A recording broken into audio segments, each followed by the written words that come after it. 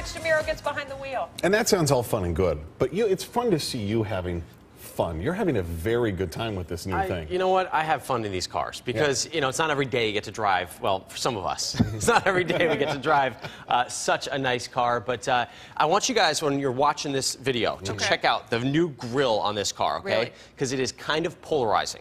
Some people love it, some people hate it, okay? It's the all-new Lexus IS. They totally redesigned it for 2014, and today we're checking the tech.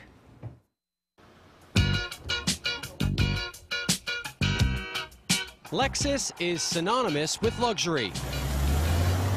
Expectations were high when the company brought us to San Francisco to show off their entry-level sedan. The Lexus 2014 IS has been completely redesigned inside and out, and it features perhaps the boldest expression yet of our signature spindle grille. You'll either love it or hate it. Let's take it for a spin. HD radio, USB, Bluetooth, and satellite radio are all standard at around $35K. But to get the really fun stuff, you'll have to add options, which could cost you an extra $10,000. I love how this dashboard comes to life.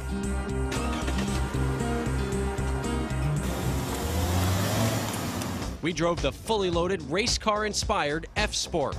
The all-new multimedia system features a radio DVR. You take that 10-minute phone call, you go back, it's still the bottom of the ninth, 2 outs. You get to hear the rest of the game, and hopefully your team won that time. Plus, an industry first. You get real-time traffic and weather information, subscription-free, delivered through the HD radio function. The redesigned IS is a looker that's a blast to drive.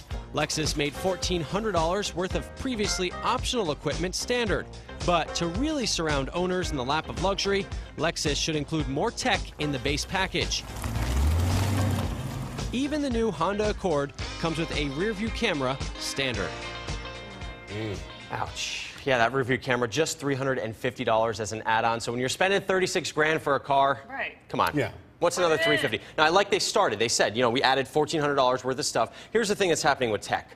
It starts out in really high-end vehicles, and then it makes its way down. Like a rear-view camera used to be a huge option. Well, like last week, you were doing that Ford thing. That had everything in it. Pretty much everything. When the basic Ford has more tech than the Lexus, you got an issue. Yeah. I mean, some people might debate that. You know, the basic Ford may not come with a backup camera.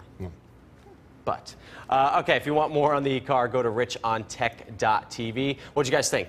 The spindle grille. Like it, hate it? I think is what you mentioned. It's very masculine looking. Yeah. You know? I don't love it. I don't love it. I'm just saying. Chris, you didn't like it for that reason? Didn't like it. No, didn't like it. I like my car to look very feminine, be in touch with its feminine side. Absolutely. As well it should be. Yeah. So you're